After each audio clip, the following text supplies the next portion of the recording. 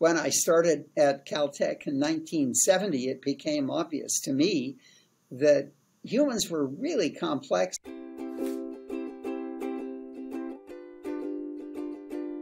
And that set me off on a series of what I've called paradigm changes. Developing the automated DNA sequencer, I think, fit in that category because it made the Human Genome Project possible. It opened up whole new areas of biology where you could do 1 million sequences simultaneously.